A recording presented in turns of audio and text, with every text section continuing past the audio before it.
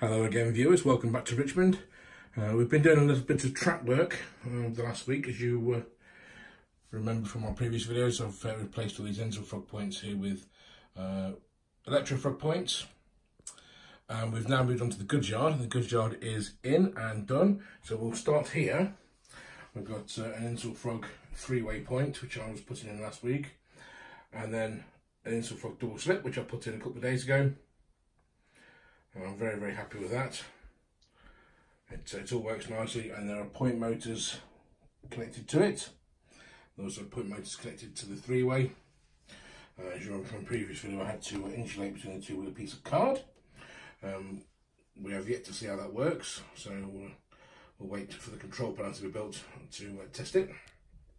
Now, the goods yard, I was slightly worried about these curves because they look quite tight. But my longest loco, which is the BR Standard 5 there, has been tested on all these curves. In fact, all of my locos have been tested on these curves and they all go around absolutely fine. Now you may wonder what these gaps are in the sleepers there. That's a baseboard joint, as you can see. So there'll be copper clad sleepers fixed to the baseboard there, so that when we happen to take the layout apart, I'm not going to damage the track. And everything will line up when I put it back together, hopefully. Same here, although this point here, I forgot to remove these sleepers, so we'll deal with that when we come to it.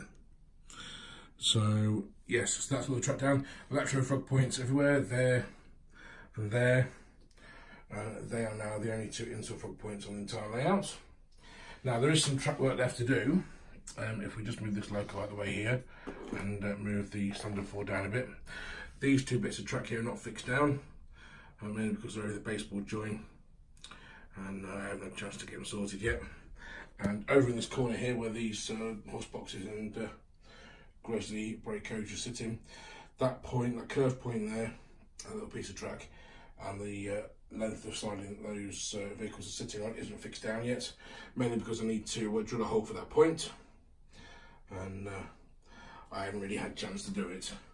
But that's the next thing on the list to give me a little bit more siding space. So that'll move over a little bit. We'll have two sidings there. And then we can concentrate on the cassettes. So over here, the video is looking a bit empty because most of the stock's on the layout. So we're going with cassettes, 4 foot long cassettes. And that'll do away with that Y point and those 3 curve points. And the double track will sort of slew over that way and then round to get the maximum possible curvature, and then it will terminate sort of there, and then we'll have 4 foot long cassettes which will poke out over the end here, which is fine, and then we'll have some storage shelves up there. We plan to have several cassettes, so that's all good. Oh yes, I should also add that the next job is painting the baseboard. We've got this Wilco emulsion tester pots. It's Supernova. It's like a dark grey brown sort of colour, and that'll do for the baseboard for the ground. And then we can, if we need to, we can paint dark brown over that at some point, and also put scatter or static grass down. And one of the other jobs to be done soon is underneath that lamp will be a turntable at some point, and I haven't bought it yet. I was going to use a Pico turntable, but that's going to be too big, so we're going to use a London Road Models turntable kit, which is I do believe a model of a 50-foot turntable. So that'll be one of the next jobs as well in the coming months. And obviously the control panel, which will sit sort of there, and we'll have a little workspace here. Then the controller will be just there, or we might move the controller over and have the workspace there. We haven't decided yet. And this is all typical railway modeler clutter. There is some kind of method to it, but I don't quite know what it is. But we'll just leave you with a quick shot of my engines there, sitting on and off the track. And speak to you soon. Bye bye.